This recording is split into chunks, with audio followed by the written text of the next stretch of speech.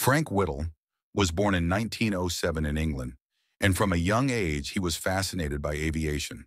But his contribution to the world of flight wasn't just about passion, it was about innovation.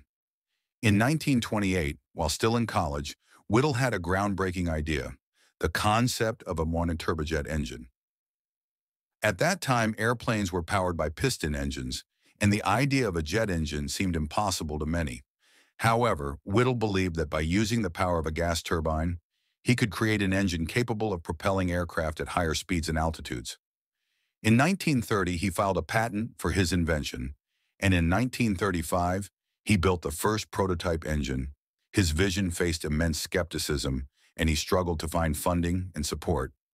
Despite the obstacles, Whittle's perseverance paid off. In 1941, his jet engine-powered aircraft made its first successful flight, marking the birth of the mountain jet age. Whittle's invention revolutionized both military and commercial aviation. His jet engines became a core part of modern fighter jets and commercial airplanes, shaping the future of air travel. Although his contributions weren't fully recognized during his lifetime, today Frank Whittle is celebrated as one of the most important pioneers in aviation history.